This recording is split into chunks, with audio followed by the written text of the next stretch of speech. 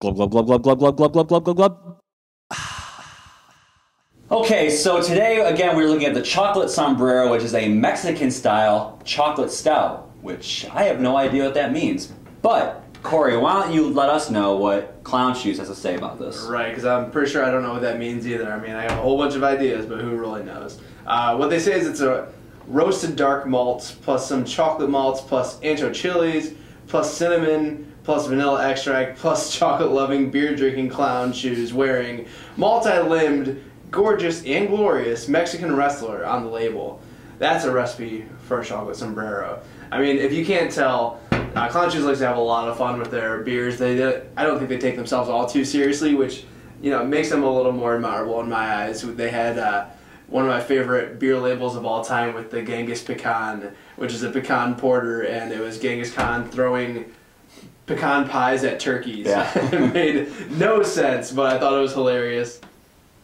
The thing with Clown Shoes is that if you've heard of them, it's probably because they got in some hot water over their labels. And I mentioned this in my review, but it's worth mentioning again that there are people out there who take life too seriously.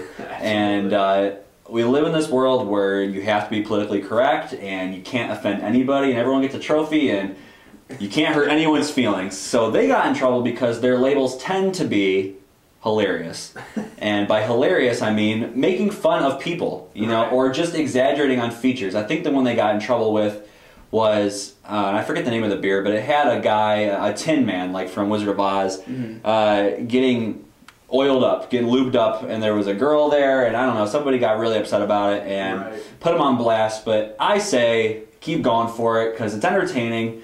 And, you know, it's just, you know, when you're at the grocery store, a lot of people looking for beer shop on labels, whether they should or shouldn't. I mean, it's all marketing, and it's getting you to stop. I mean, I talked about that with my Lagunitas Censored, and I walked by and I was like, I wonder why that beer's so censored. I gotta give it a try. And, you know, it's one of those things where the labels grab you, it brings you in, and then you just end up liking the beer as well. And I'm thinking this is going to be kind of the same way. Yeah, and in the same vein, a bad label can throw you off. Yeah. I walked by Bell's Two Hearted for months because it's a fish. It's a boring fish. And when you think of fish, you don't think of beer, you think of just a bad seafood taste. And I just walked by because, I mean, there's this, and then there's a fish. And I walk by the fish and I pick this, which might not be right, it might not be smart, but it is true. Yeah. And so I say, keep coming out with good labels, but beyond all that, let's dive into this thing and let you know what we think of the chocolate sombrero.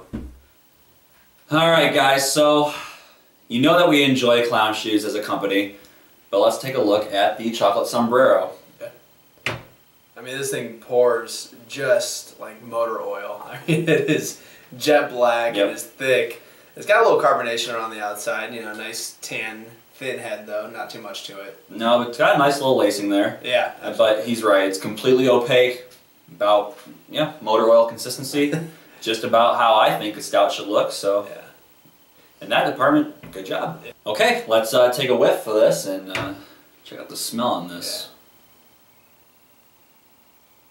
Some chocolate and booze. Yep, chocolate right off the front. Yep, right. Same thing. Exactly what I'm getting. Chocolate and alcohol. Heavy. Yeah, heavy alcohol. I don't know. I haven't checked out the percentage. 9% by volume. So makes sense. Makes sense. I'm hoping that it's balanced. Yeah. Because I mean, from what I can tell, I don't think it's barrel aged or anything. So I'm hoping they found a good.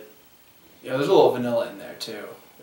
Some sweetness, some dark malt sweetness, some roastiness, some burnt flavors in there. Yeah. It's actually a lot of nice aromas. It's it smells really good. I mean, the alcohol, I think it adds to it. Yeah. It's not like a detractor in any way. Well, actually, after the first whiff, it kind of went away for me. The more I put my nose into it, the less I smell it, the more I get all those other notes, which is really, really fun. Yeah, just lots of different chocolates.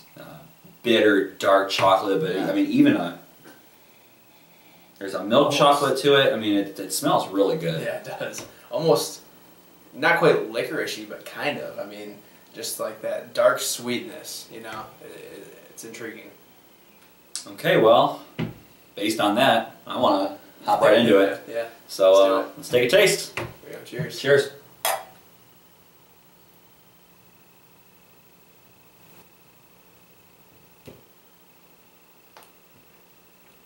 Oh, wow.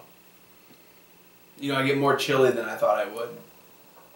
Yeah, there's some initial chocolate. Actually, it's hitting me in waves, so it's kind of hard to speak right after I take a drink of that. But chili right up front, get a little bit of chocolate afterwards, and then some roasted malt, some nice dark, you know, roasted grain type flavors coming in at the end. That is really complex and really nice. Yeah, you know, if you've been keeping up with our videos, you know that we did one of the Stone Epic Verticals that was a chili beer, and that one did not hit a home run. I mean, it was okay, but it wasn't a home run. I think we had like a B grade on it. But then we had that Mango Magnifico chili beer that did not do it for us. So we've been a little bit skittish on these chili things, but this I almost one didn't want to even do this beer, to be honest, because of that. Yeah, but this one I think does it right. Right. This is, I mean, it's well balanced, and like I said, I love the fact that it hits you in waves, because not enough beers do that, you know, and that's always just kind of a fun journey to go on, and the aftertaste is really smoky and just beautiful. Yeah, if somebody offered you a chocolate-covered chili, you might not eat it, but the way the chocolate kind of pairs with like the subtle heat, this is pretty good. I'm actually really happy about it. Very impressed. Man, that is good. I mean, all of it comes together. There's the chocolate with the chili, and I'm guessing the cinnamon's there to kind of accent that a little bit. Yeah, a little maybe spicy bite to it. Yeah, not very apparent. But the vanilla, and like I had hoped, the alcohol is very much in balance. Right, and I mean, I didn't even get any alcohol flavors on that, which is nice, because I mean, you get that aroma, but when you don't taste it, that's really what you're looking for. Pretty good. Pretty good. Yeah. All right, well, guys, I gotta tell you, this is a big 2 thumbs up, 4 thumbs up probably. And Corey, run me through what's going through your head here. I mean, I kind of said while we did a little cut out there that I don't want this to end. You know, it's one of those beers that you just keep drinking and you just keep finding more things, and it's really complex, and it's sweet, but it's also got a little heat to it. It's got some smoke. I mean, it is just really, really good. Well balanced, like you said. What are you going to give it? I mean, this can't be less than an A, 95A. Can't be less than that. I mean, it's right up there with some of the better stouts I've had, some of the better, you know, dark beers. And just like I said, in terms of complexity and just all the cool different flavors they put into it, it's kind of like a wild ride when you drink it. But this is unlike anything that I've had before. Yeah. I mean, it's completely different, which is so hard to do anymore with craft beer, to do something completely different. And, you know, there are other chili beers, like we said, and they're probably, I mean, I know for a fact there's other chili stouts, but this one just, it's different. It's really well done, and I'm right with you. I'm going to give this like an A, a solid A, 94, 95. I mean, I don't really know what else they can improve. I guess the only critique that I might have is that it's a little boozy on the nose, but at 9% you're going to have that. I think they play it safe on this label, unless you're one of the people who's going to get offended by, you know, the Mexican thing. Four-legged sombrero Mexican wrestler. Yeah, unless you get offended by that, you're going to be okay. Yeah, I think it's a really good beer. I mean, they're new to Ohio being distributed. I know they're a Massachusetts beer, and they're fairly new to be distributed here, I think in December, so we only got them for about 2 months here. And from what I've had so far between the Genghis Pecan and the Mexican Stout, I like the fun twist they're putting on beers. Yeah. That Genghis Pecan's a porter, but I like what they're doing. I think that they're doing, you know, they're going experimental with not getting weird. It's pretty good. Yeah. So, I mean, I'm glad we had it. I'm glad you tuned in. Again, you can find us all over the web, Facebook, Twitter, Google+.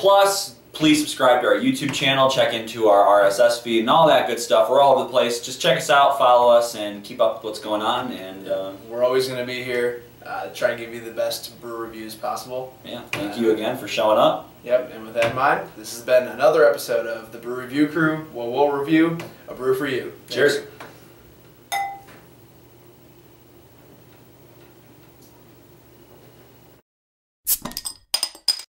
Glub glub glub glub glub glub glub glub glub glub glub.